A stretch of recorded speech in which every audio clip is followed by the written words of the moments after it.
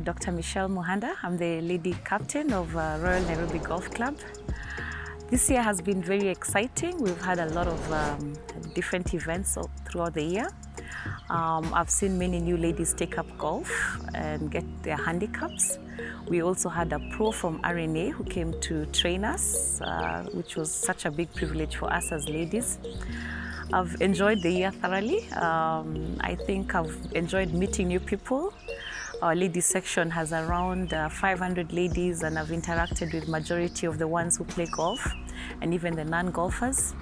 And as the year is coming to an end, we're having our Lady Captain's Prize in November 12th and 13th.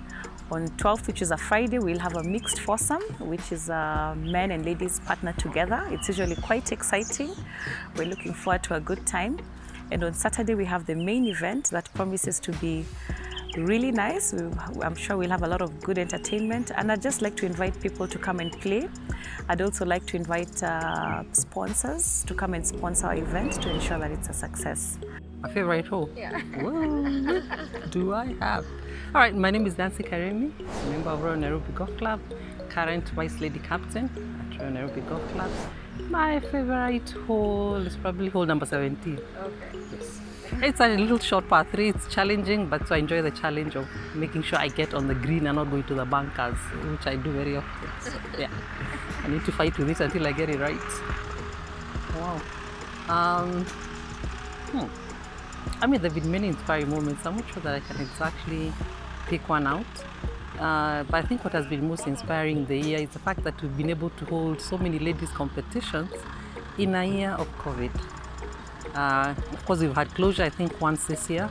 The whole of April, I think we were at home. But despite that, we've really received a lot of support from the lady members, from the male members of the club, and from our sponsors. And we really, really wish to thank them because we know it's not been easy. So it's really inspiring to just see people wanting to partner with us and to support us despite the difficult economic times we're going through. Right. Yeah. This year we've had quite a number of events. Despite the COVID pandemic, we've had a total of around 11 medals. Today I'm just about to play the last medal of the year. We've also had stableford events, around 12 of them. We kicked off the year with the ladies' invitation, which was usually quite nice because each lady gets to invite a guest from other clubs. After that, we had our Jubilee Trophy. We also had our Kennedy Cup. We had big events like our annual stroke play and match play, where we got 2 champions from our ladies section who have maintained the trophy for this year. In July, we had a very big event, which was our Ladies Open, where we had quite a number of ladies competing on this GOTY event. GOTY means Golfer of the Year event.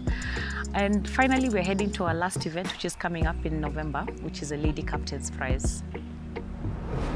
Thank you so much. Bye.